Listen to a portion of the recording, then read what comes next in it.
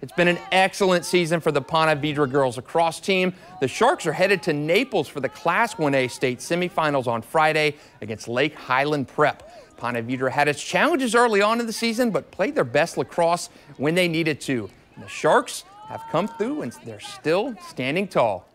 Started off the season, we had some bumps to say. I mean, we started fall ball and we had some bumps, and we continued the season.